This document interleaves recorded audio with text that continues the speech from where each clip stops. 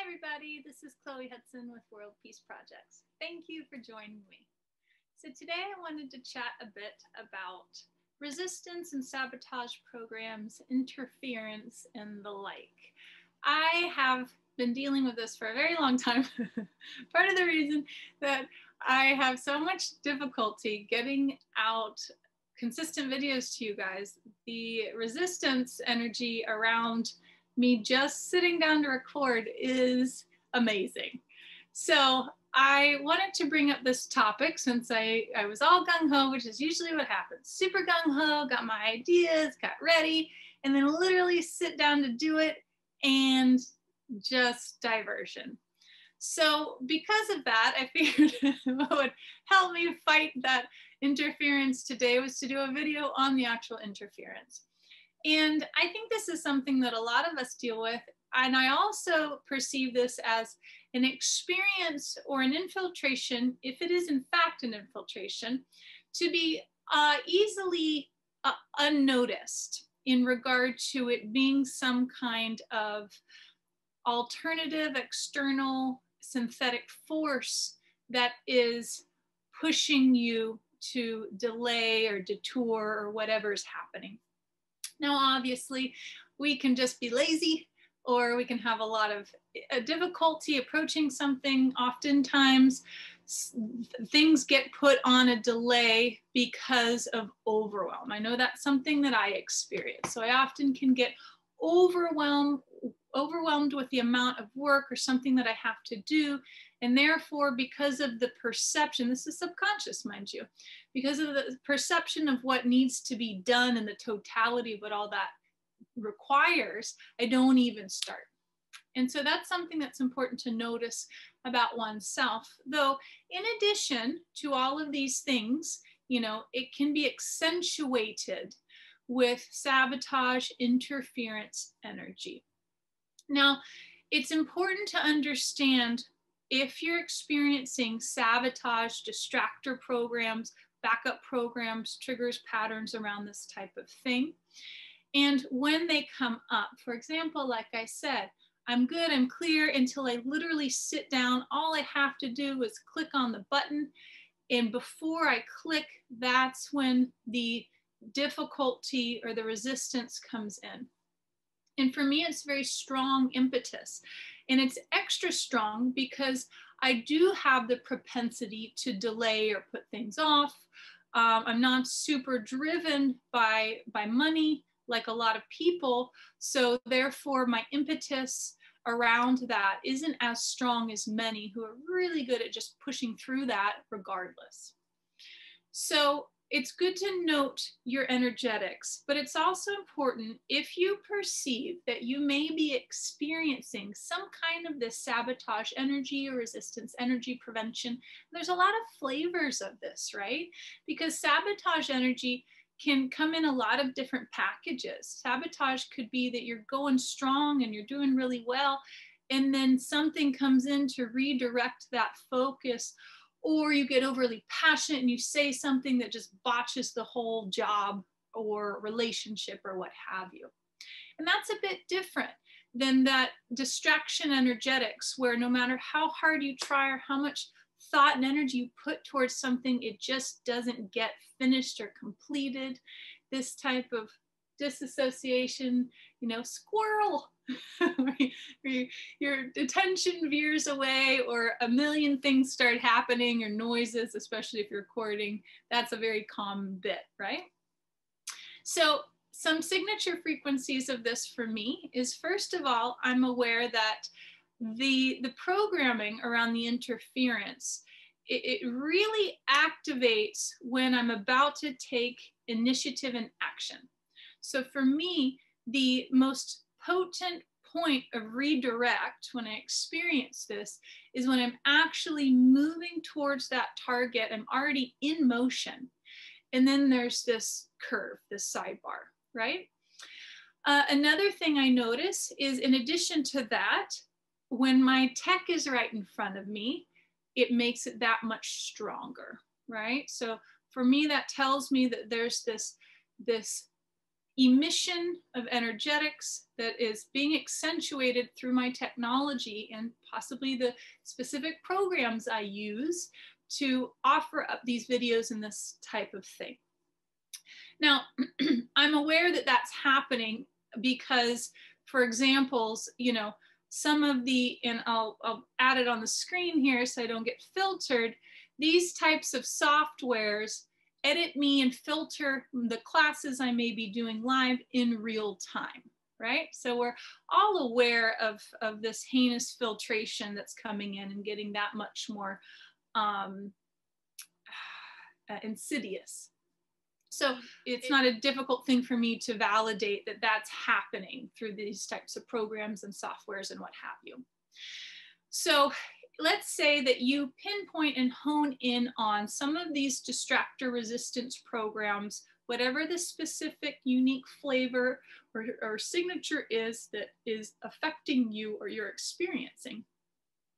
Or perhaps you can start to think about that this is something that somebody that maybe you're depending on and needing to be accountable is experiencing. If they're consistently on this weird roll and then there's just this drop, they get back up, there's this drop, maybe, you know, get a bit more objective and perceive, while all of our experiences, you know, ultimately how we're going to engage with them and navigate them, it's our responsibility, though it may assist you to not feel so irritated or frustrated, that that's something that can definitely be happening. Now, it's really easy to go into victim state around this, right? Because you know, at first blush, it's like forces outside of our conscious intention are imposing to divert us, and that feels violating. And that may be a part of your process that you need to go through, though it's really important to understand that while the initial directive of that program is ultimately and obviously to emphasize the shutdown of you accomplishing this goal, right? There's also going to be backup cushions, backup programs to it. And to further proliferate that you may not ever accomplish these goals, or you will always have difficulty, will implement through engaging your emotional state. So if you don't get things done and you start to spiral into this victim blaming state. Now, a couple things with that. It's obvious that if we get into this downtrodden, upset energy and victimized energy, immediately our frequency plummets. It's already more difficult to accomplish things, to feel inspired to get them done, to be supercharged around it. So that one is obvious, regardless if this is just, you know, your normal propensity right now because you're going through some stuff, or if there's external implementation that you're also experiencing to this. Though, in addition, look at the anatomy and the understanding of those types of emotional responses. So if we go into a blaming state around this, one, you're already owning that that's your fault. You're saying, I'm fully responsible. I take full ownership of all of the energies and the experience that's within my bubble or my sphere. And therefore, it's completely my fault, my bad, that I didn't accomplish this goal.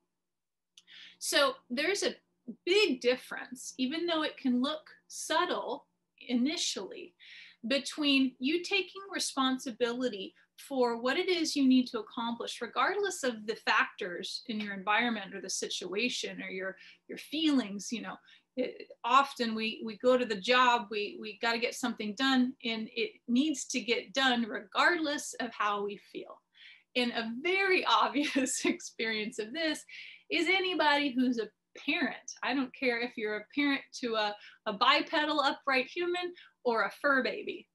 Often it's quite obvious that you have to put your feelings aside and take care and do what's best for your child. So Parents have often learned this, you know, really quickly, and it's just something that it teaches you compartmentalization. So there is that place where regardless of what's going on, you're still going to have to navigate this territory. Though if you move into the blaming mode, first of all, you're owning and accepting, you're contracting and agreeing to the energies and the frequencies and the programs and the infiltration, whatever you want to call it, and the myriad of ways it comes in. You're saying that that's me, I own it. So therefore, it offers those programs the ability to embed even further, right? Because now you've said you're allowed to be here. Even if you're not conscious of what all is in your environment or you're experiencing internally or however it's showing up, you're taking ownership of it. So therefore, even if this is by default, you're allowing it to be present. Okay, so the next step with that blaming energetics is that, okay, now I've owned this energetics, you know, most likely subconsciously and by default. But in addition, I'm going to proliferate that heavy energy in my field.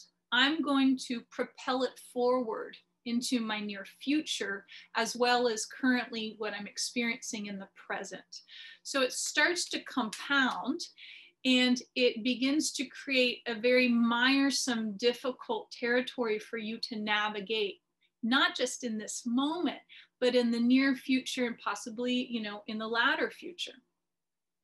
So understand that that blaming, you know, guilt, shame, whatever flavor of that range of frequency emotions that you want to utilize or you just move into because you've got a pattern and a propensity to berate yourself, supports the sabotage, right?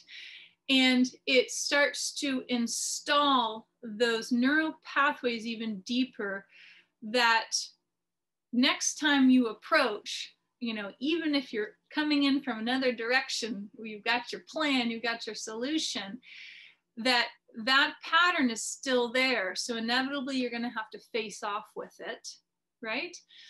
And it makes it that much easier to project, kind of like predictive programming, that next time you do approach, you'll come in contact or engage with the same sabotage, resistance, distractor energy.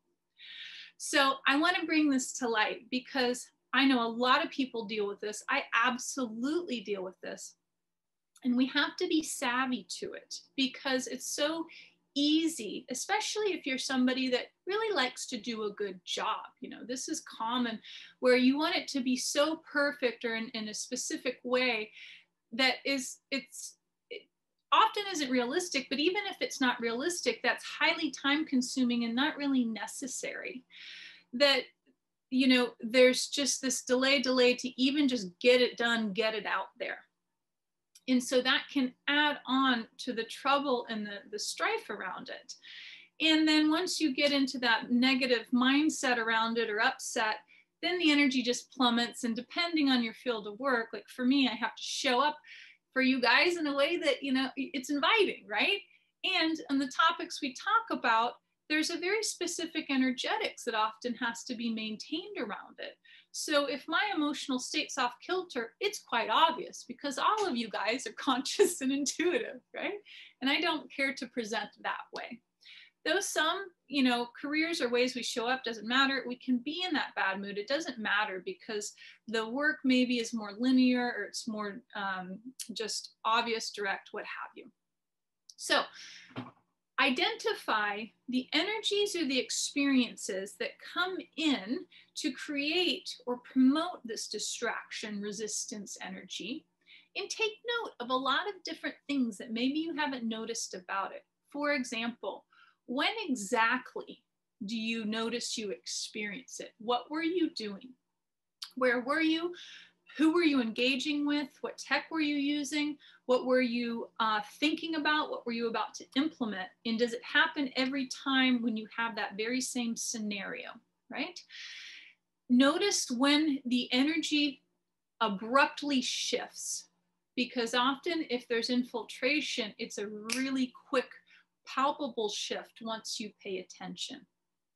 Some can be sneaky and just slide right in, especially if they've been really long-standing programs. And then in order to get in the power seat, be very strategic and careful with the way in which you engage with the energy, especially if that program temporarily worked. So you get distracted, you sabotage, you're prevented. So there's the rollout, the aftermath. What are you going to do now, right? Because that moment is where you have the responsibility to either completely lose your PowerPoint or to rebuild and notice, because also at that moment is when the program or the frequency is most exposed, right? Often it's like, it kind of reminds me of that game, what was it called, where the gophers come out of the hole and you pop them with the stick. It's kind of a horrible game, but it's like the program pops up like this gopher and it works, right? And you get knocked off your platform or whatever you were trying to do, but at the same time the gopher is also revealed. Though if you're in some kind of disillusionment about the blame or the upset or what have you, you're not going to see the gophers exposed, because you're now shrouded like Linus in the dirt and the muck and the negative baggage energy around it. So these programs can absolutely be extracted, dissolved, reverse engineered. You can completely take them offline, but it's important for you to recognize when they come in so that you can follow that back to the root to see how it integrated, right? And if these types of understandings are something that you would like to more further develop, please feel free to go to worldpeaceprojects.global. I offer several different courses on topics like these, also dozens of classes. There's bundle packages. If you're interested in coaching, I have that available as well, including one-on-one comprehensive sessions. worldpeaceprojects.global. And once you start to see these types of things, it becomes quite obvious. And then your challenge may be to neutralize your emotional energetic charge around it, right?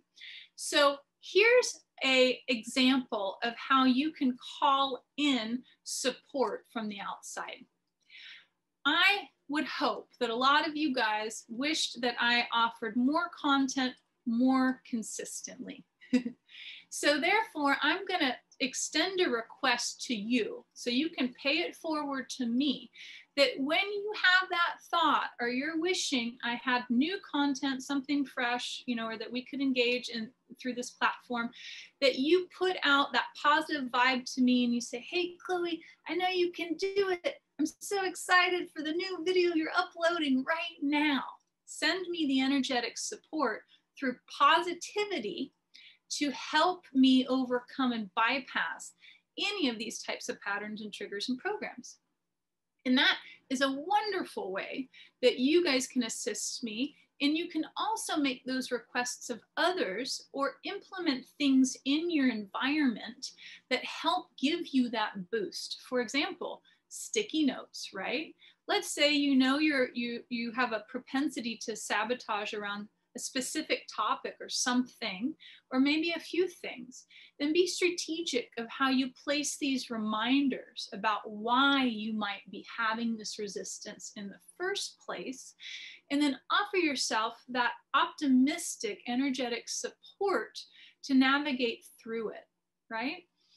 So I hope that this has assisted you. Once you acknowledge and find how these programs have come into being, then you can work to shore up or seal the openings in your emotional body, your energetic field, whatever vulnerability they've been able to come in and access you through.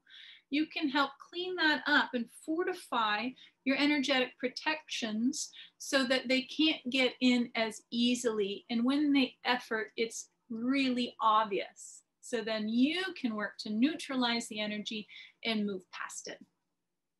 I hope you guys are doing fantastic. And if you enjoyed this video, please help me by giving me a thumbs up, subscribe to my channel. I'll talk to you guys soon. Bye.